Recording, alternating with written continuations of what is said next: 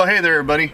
Today I'm going to be installing a automatic beeswax no power window opener right here in this greenhouse. A few days ago I forgot to open up my bottom vent here, and I also didn't open up my screen door here, and it got a little toasty inside. Got about 104 degrees, and that was with the outside temperature being about 50.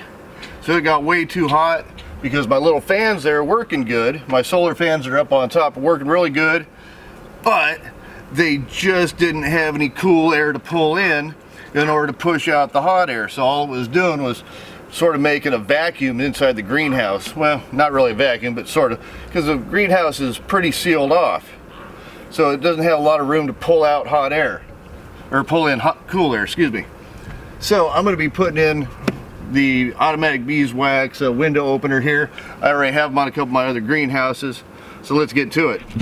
So let's go into the greenhouse right now with the windows closed, the vent's not open, and it is 92 degrees inside this greenhouse right now. I don't know if you can see that or not. There we go. 92 degrees in here, and the little fans up here are just kicking it. They're both running really good. They're pulling the air. I have some other fans hooked in that are blowing air around in here, but it is hot because there is no air to pull in. So what the greenhouse automatic door opener, window opener is going to do is going to be right up there, and it's going to allow some of that hot air that goes up to the top, up to the roof, to be able to be pushed out.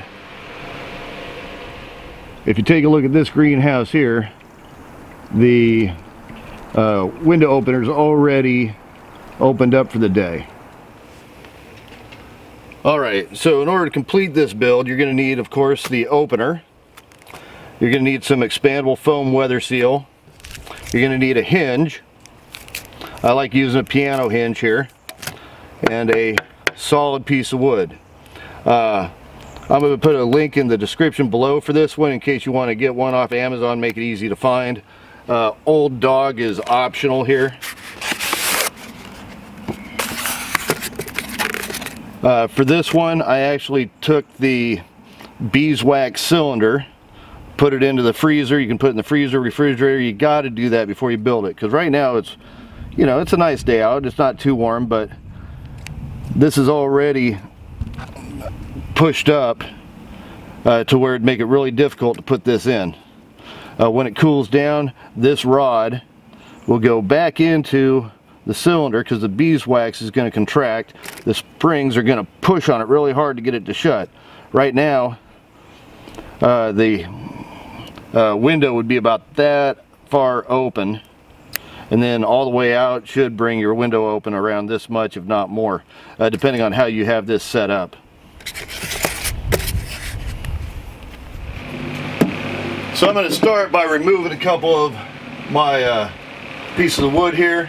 Go ahead and pull those out. This is why I use screws on everything.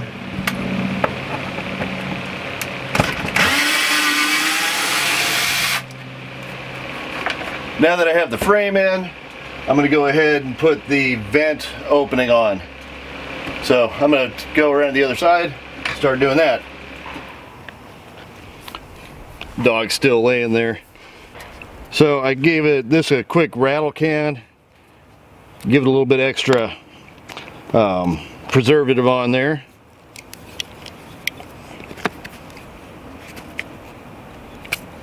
Go and find the cut here line on this.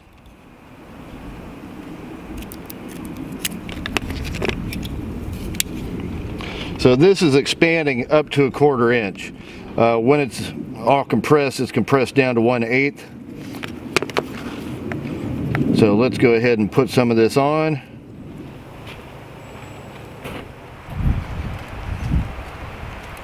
Alright, for this piano hinge, you want to have this thing just high enough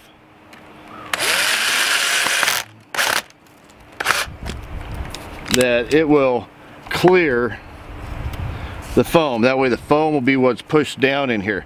If it's too far down, then you're going to have a gap in your window that's going to let all the cold air in. So let's see how we're doing here. That looks like it'll work.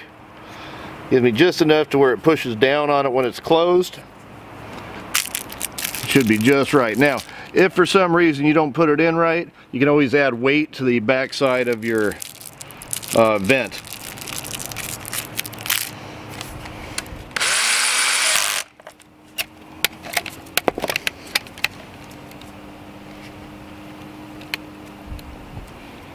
Alright, looks like we're all set here. As you can see, this will push down, and then give you a little bit better view over here. So all the foam will push down, put a decent seal around your greenhouse so you're not getting the cold air in when it is cold. Go ahead and mount this. So for this, I'm going to try to even it out the best I can. I'm just going to eyeball this thing. And make sure that my gasket is touching all the way around. All right. So that's a little bit loose. I might have to adjust this a little bit later. Let's see what the spring action does to it with the closer.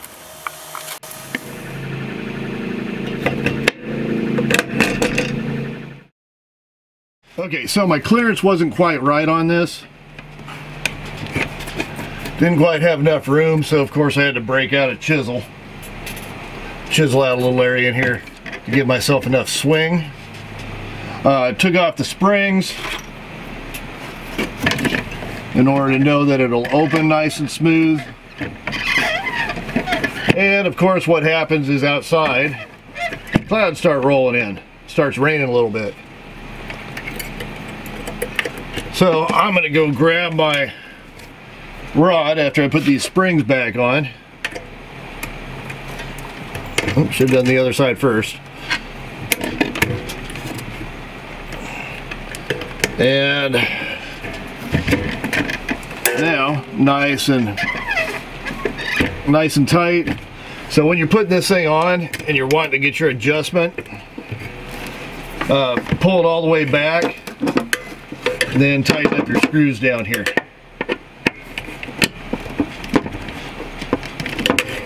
Make sure they're nice and tight on there. You don't want them slipping afterwards. But if it's back tight against the wall, then you know you're going to have a good seal. And once again, the rod's going to be sticking up through here and pushing the vent open.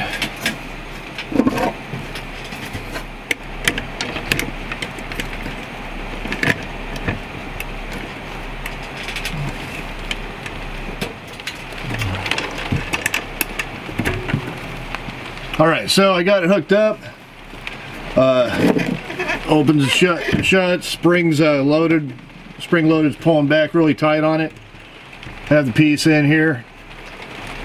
I don't have it tightened up too much here because I don't know exactly how much I'm going to need. But I have to test this out. It's not going to get hot enough for this thing to operate right now. Washington State just started raining on us a few minutes ago. Clouds rolled in. It's like, really? Okay. But I got another way to test this out to see how it works. Heat gun.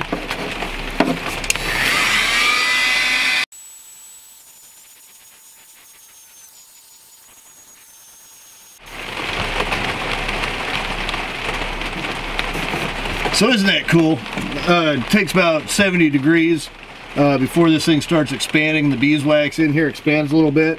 80 degrees, it goes a little bit faster, and it just opens right up. Now, it is was a good day. It turned into be a cloudy, rainy day. It's raining on me right now, or raining outside.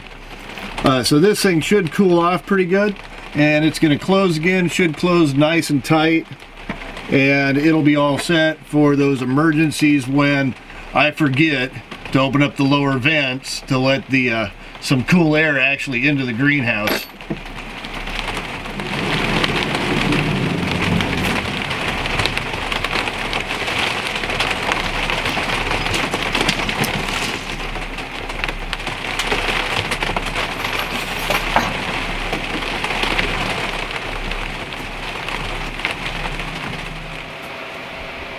So I took my heat gun, went ahead and heated it up again. I wanted to make sure it flowed nice and smooth. This is the 6th greenhouse opener I've put into a greenhouse. I've ruined 2 of them because I did not make sure that they were nice and smooth. Popped the beeswax piston that's in there and put beeswax all over the place, really nasty. But every one of these is different. Every one of the greenhouses is different, the way that you put it in the greenhouse. So make sure that it smoothly opens and shuts before you put the cylinder in. That is the biggest piece of advice I can offer you. Other than that, these are awesome. If I forget to open up my lower vents or open up the door window, I don't have to worry about my starts dying if it gets too hot. I have a lot of starts in here that I'm taking to the farmer's market, and it is just too much of a gamble to say, oh, did I remember to open up the lower vents in the morning so my upper fans can suck out the hot air and bring in some cool air. This will allow cool air to come in. Even though it's high up here, it'll still allow the cool air to come in. The heat's still going to rise from the rest of my greenhouse and mix in with the cooler air and go out. So these things are awesome. Hey, I hope you enjoyed the video. If you did, give me a big thumbs up. Push that subscribe button. Thanks for watching. Happy gardening and have a great day.